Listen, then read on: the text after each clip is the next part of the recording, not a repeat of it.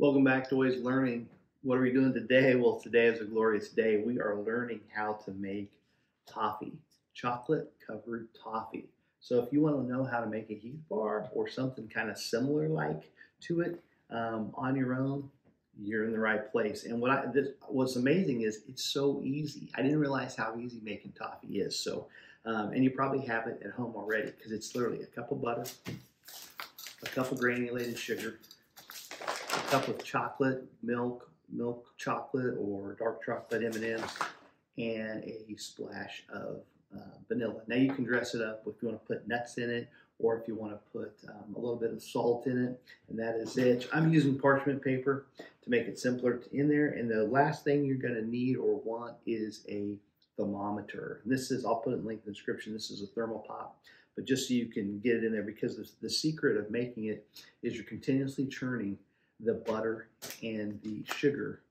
You can put a little bit of water in there too, and you're going to continually stir that for about 15 minutes until it reaches what's called hard crack, and that is at 300 degrees. And so you want your thermometer to measure about 300 degrees. What'll happen is you'll start stirring about the 8-minute mark. It's going to get to about 200, 225, and kind of like cooking brisket on the pellet grill. It's going to kind of stall out.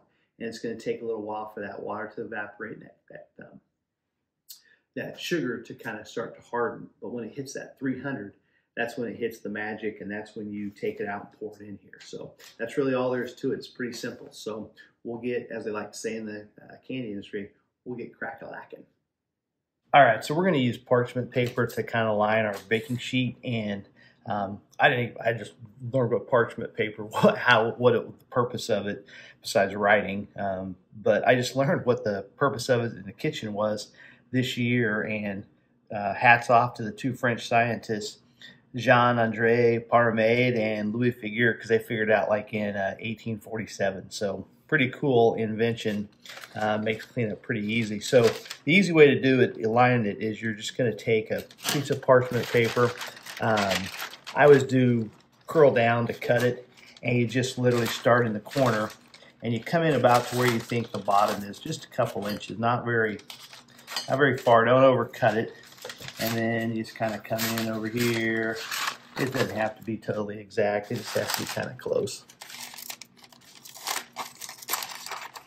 Just really a little bit past your corner. It's kind of what I always do. All right, and then you're going to take like olive oil or something, and you just kind of spray it a little bit in here, and then you can swirl it around with your fingers. It's really kind of like hot glue.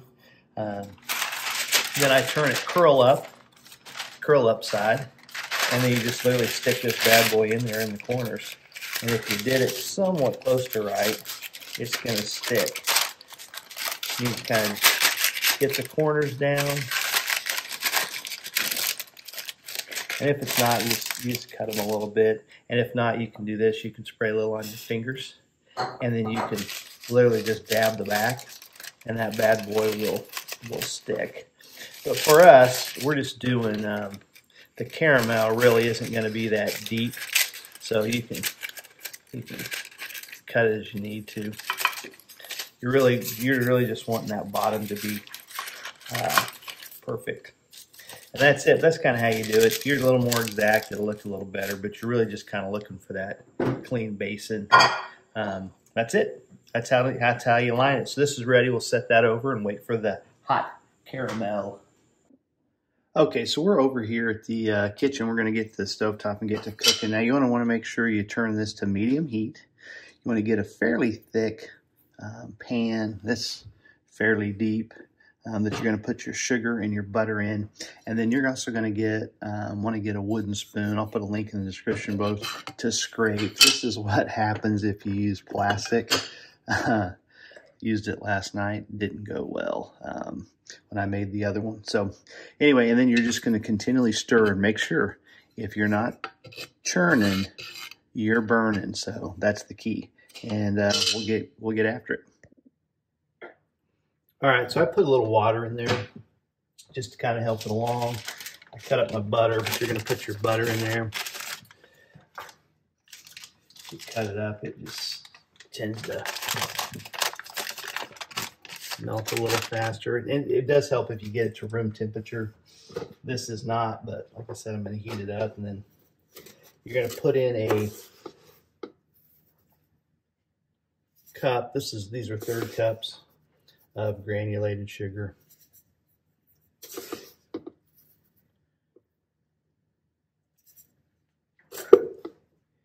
Then you're going to turn it to medium heat.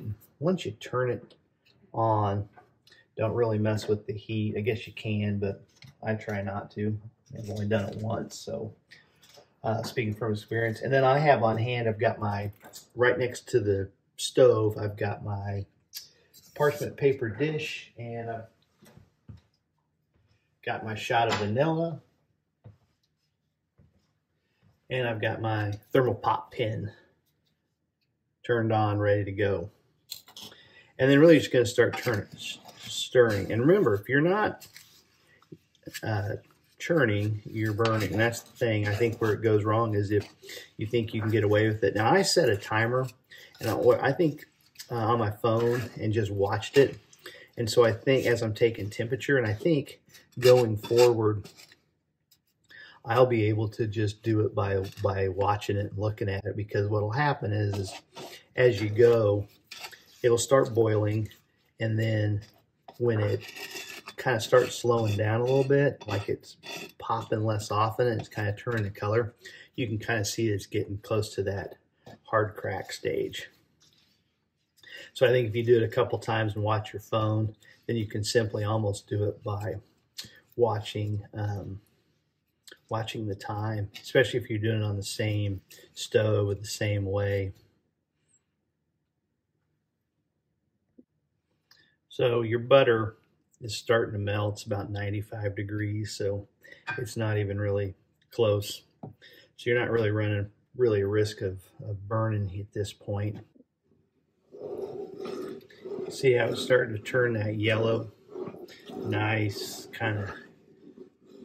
And it won't ever get, we're running about, we're running about 210 right now. It's starting to froth a little bit. Those Thermo Pops are really cool. I use it for barbecuing all the time. You're just going to keep stirring. It's going to start bubbling here in a little bit. Starting to bubble now. And you can see it's just small bubbles, and it's going really fast. Get really frothy.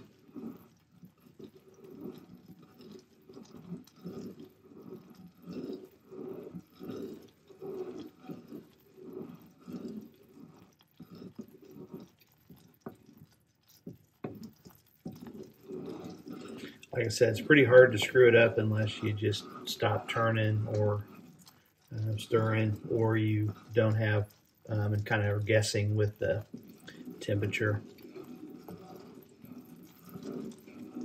Like I said, my sister-in-law would make it, bring it every Christmas, and it was awesome. And nothing against her; hers was amazing. But I always thought it was like really complicated to make, and so I never really tried it. And then I saw one day what the ingredients were, and I was like, wait a minute, there's only 3 ingredients. There's only vanilla, sugar, and butter. Surely it can't be that complicated. So, like most things, it's figure-outable, and you can do it. And like I said, it's pretty low bar. If you screw it up, it's literally you wasted a cup of sugar and a cup of butter. But it makes some awesome toffee. And I've seen or heard where people have done it with butter and condensed milk, and it's a little different. So I'm probably going to try that one of these days too. What the heck? Like I said, pretty low bar of failure if you burn a little condensed milk and you burn a little butter. So we'll try that next. So we're at like 226. When it gets this really frothy and yellow like this is kind of where it starts to stall out, and you just got to kind of make sure you really stir through it. But as the water gets boiled off and some of that moisture out of the butter gets boiled off, then the sugar will start to get to what's called hard crackle phase. So at that 220, that's kind of where the, like on a brisket, it'll stall out like at 180, and that's when you kind of just wrap it and get a little better. Here's just where you stir through it. It's kind of like hitting the rapids on a raft trip. You just kind of paddle through it and it gives you that momentum. But as long as you're stirring, you won't burn it.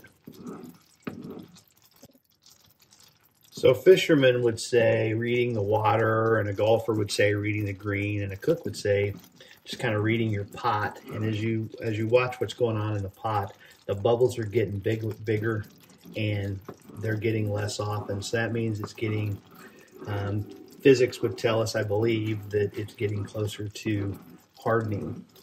So that's when you want to make sure you're checking with your thermometer.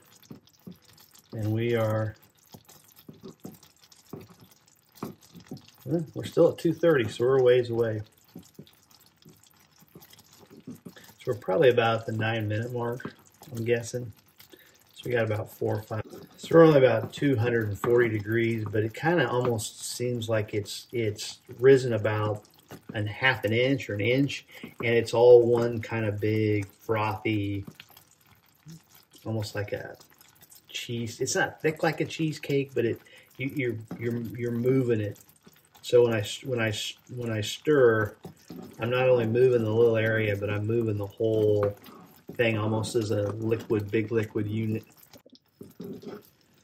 Okay, we're getting closer. We're up to 275, but this is just such a great Thanksgiving treat if you want to kind of wow everybody and bring it, or Christmas. And you don't have to tell everybody how simple it is. We can kind of keep that among us as friends, kind of just tell them it's a, just a secret recipe your friend taught you.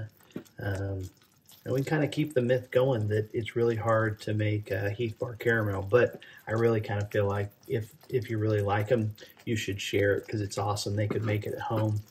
You know, you don't want to go to the store, but you're kind of have friends over to play cards, or you're going to have people to come over to watch a movie, or you're going over to a friend's house for dinner, and it's like you can just whip this out in 15 minutes. I mean, and let it set.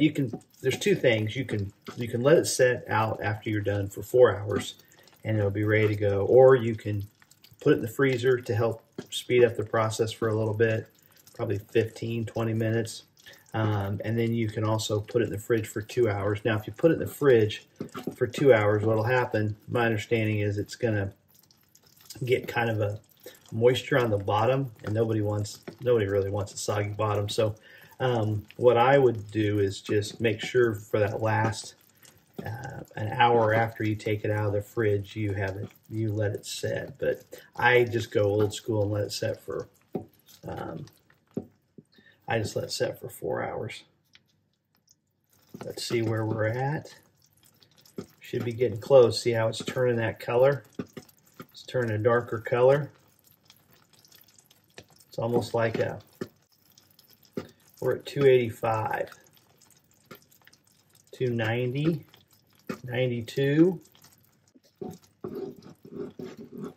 Okay, it's turning that dark, kind of toffee looking color. We're at 296, 97, 98, 99, 300. All right, we are at the crack-a-lackin' stage. So now what I'm going to do is I'm going to lift it just a little bit off the heat and just pop in a splat. Ooh, a little too much. But can't have too much vanilla, right? And then I'm simply going to stir it. Make sure that's all mixed in. All right, got that mixed in. I'm going to continue to stir. It's from the heat, so it should be fairly safe. And I'm simply just going to pour it into my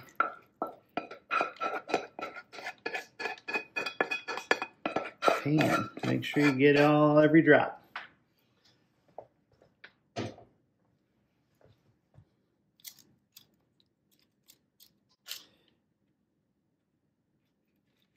Spread it out how you wanted. You know, you could make it into a fun little pattern if you wanted to. right, so that's in there. Okay, we're about, I don't know, 3 minutes, 34 seconds. And we're simply just gonna take a cup, and this is the only cup we have. I don't know, we're on hard times, I guess, for measuring equipment at the house. And we're just gonna spread out the cookies. Like I said, it's just a cup of, we're gonna spread out the chocolate chips. And you don't want a whole bunch of chocolate on this thing. You really, and what I should have probably said, if you wanna do almonds, you'd put that in your parchment paper at the bottom before you poured the caramel in first, or whatever you want to put on the bottom.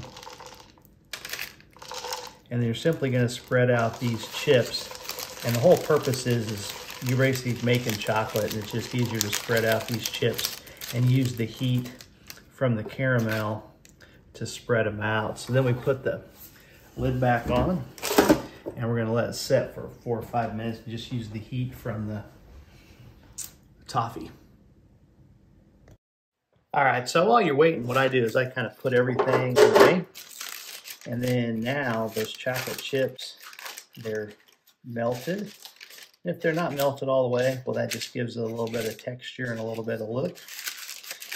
And so then you're simply just gonna spread it out so it covers. You can use dark chocolate, milk chocolate, and then you can come back and finish it with sea salt, put pecans on the top, put almonds on the top, put crumbled up Heath bar if you want on the top. Whatever you kind of want. It's your creation, but this is how you do chocolate toffee. Get it all spread out.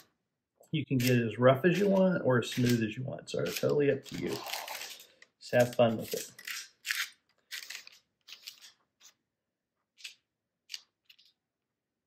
You are basically making a Heath bar at home that tastes amazing.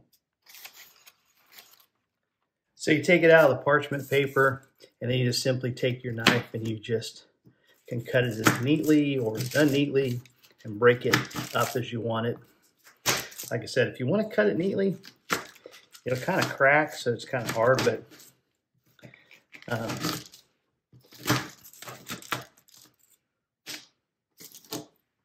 so it is a glorious day. You've got this. 4 hours later, you are going to have this, and this stuff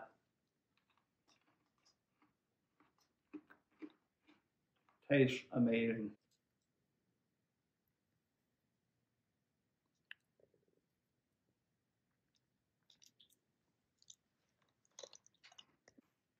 So try it at home, make it for your family and friends, and you'll be a hero. Thanks for watching.